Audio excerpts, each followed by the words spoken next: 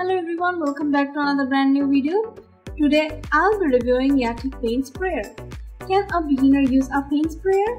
If you are a beginner or novice, you can use a paint sprayer. But you must practice using it before painting the item you plan to paint. Get scrap plywood or scrap materials that match the type of material you plan to paint. Get a feel of handling the gun and understand the flow of grades and thickness of the cartridge.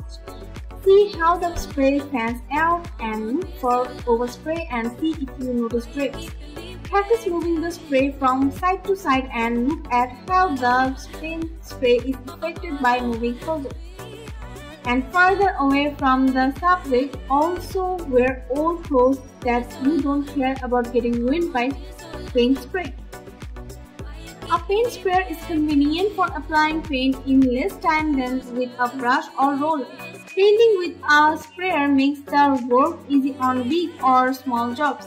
You can stain a bench with a sprayer or use one to paint an entire house exterior. Paint sprayers have an obvious advantage. They can spread paint, stains, and clean finishes faster than any brush or roller. But just as important is their ability to apply an even coating to uneven surfaces like window shutters and stair balusters, fertile ground for brush drips. Is it better to brush or spray paint? Hand brushing a new color may not give you the complete even coverage you are even looking for. A spray gun will give you full coverage and a more even coating for your new paint color. Spraying is more versatile and it can be used on many different surfaces with an even finish and little paint sticker. Which feature to look for in the best paint sprayer? A well-built motor equals a well-built paint sprayer. If you want a sprayer gun to stay working for years, you must make sure that the gun you are buying has a great sturdy motor. The motor of the sprayer does the major work of operating the machine, hence it must be well-built and strong. The nozzle of the sprayer machine or gun must be sturdy, and some cheap sprayers tend to have nozzles to fall off the spraying session is being carried out. In this vein, the spray splashed on the ground or the floor the time you were having or saving while using it won't be safe anymore. So a sturdy nozzle is a feature that shouldn't be compromised while purchasing a paint sprayer. The pressure with which the paint sprayer is a game changer in the painting process. If the pressure is more than it should be, the painted surface can become rough, and the pressure should be moderate so that your project is not destroyed. The sprayer's flow means that the flow with which the paint will come out of the sprayer. Sometimes you need a heavy flow such as for a large project. Sometimes you want lighter flow whenever you are working in a small spaces. The flow of the paint should be adjustable according to your project. You should buy the one that has a highly adaptable build.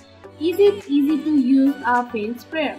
Well, paint sprayer may seem easy at the first, but it can be tricky to learn to do well. If you have never used a paint sprayer before, now may not be easy to waste time to learn.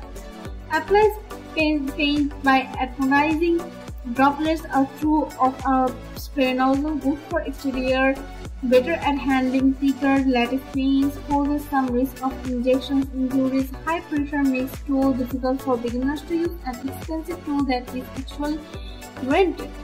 There are three alternative spray painters available for the paint sprayer, like horizontal, vertical and circular. It has 5 different nozzles like 1.2 mm, 1.5, 1.8, 2.5 and 3 mm. For various painting projects such as furniture, automobiles, fences, exterior wall, garage doors, garden tables and chairs, etc. It is detachable, making it easier to use, clean, and the painted output can be controlled by adjusting the flow control knob on the sprayer to obtain different paint outputs. Let's talk about the pros. Its copper nozzles can withstand more pressure than plastic nozzles. High quality nozzles are less prone to clogging. Every component has a pass-through a 1.5 mm height drop test with a full load in the bottom. And let's talk about the cons now. It cannot be operated by a battery. That's all for my today's video. Hope you enjoyed it. If you did, then do like, share and subscribe to my channel and let me know your thoughts in the comment section below.